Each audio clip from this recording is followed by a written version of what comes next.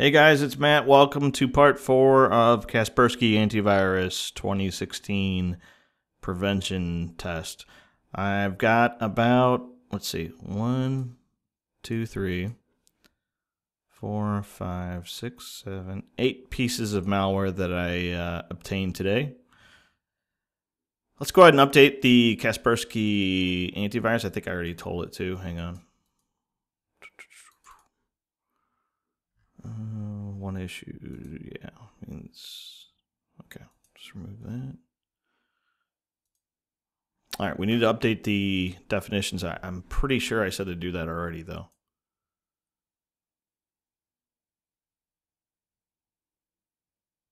And we'll just wait for that. All right, well, I didn't have to wait too long. It's already done. Okay, let's go ahead and test it. Got a couple zip files here. Just going to drag and drop those to this virtual machine. It was not detected by Kaspersky right off the bat. I have no idea what's inside. I just received this at work today.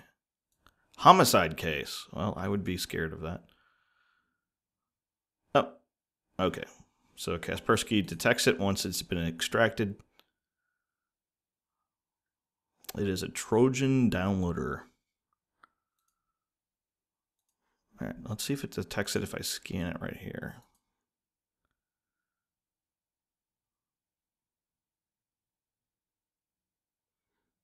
Oof, disinfect and restart the computer? No, I don't want to do that. I don't know why I just can't delete it. It's kind of weird. All right, close, move, stop. All right, let's go ahead and bring up some more here. We'll just go ahead and remove that since we know what it is. We have a fax report. Get these every day.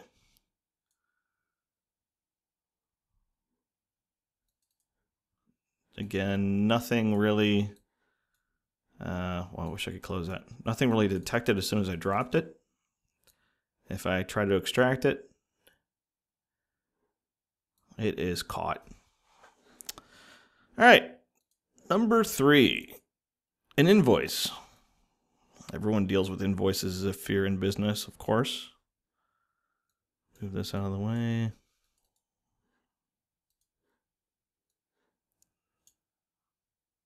And it's caught. All right, the other ones, let's go ahead and grab those. Just do them one at a time so we can kind of keep track.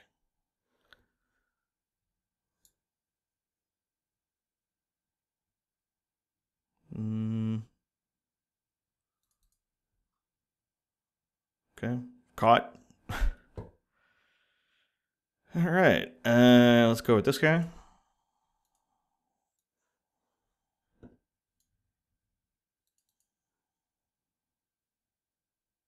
And that one's caught as well. And we've got 3 more to go, and I'm not sure if these last 3 are going to work too well. I don't know if I renamed them right.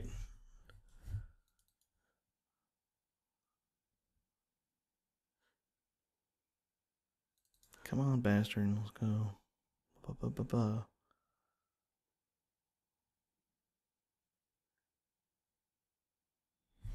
And keep in mind, this Kaspersky Antivirus 2016 edition was installed with just defaults. I did not modify how it's detecting anything at all. So it's just a straight out of the box behavior. That thing's freaking out, so I'm just going to ignore it. And we'll move on to this, whatever this is.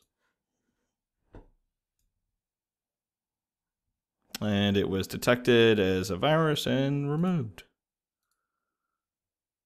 Oh, well, it said deleted it. Okay, perfect.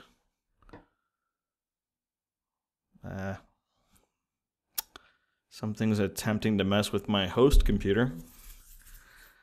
And we'll go ahead and move that over. Let's say quarantine that. The perils of working with this stuff. I don't get too many things that mess with the host, but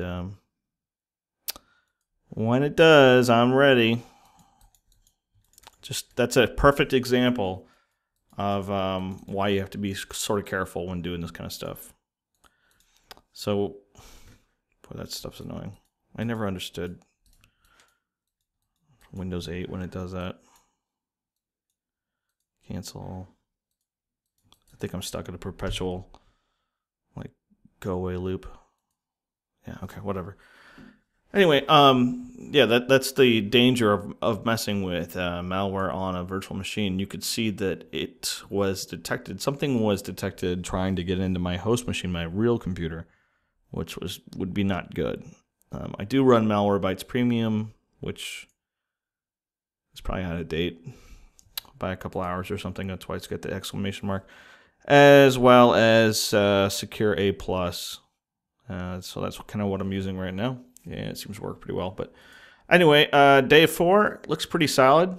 We'll wrap up with day 5 for the prevention test tomorrow. And then day 6 would probably be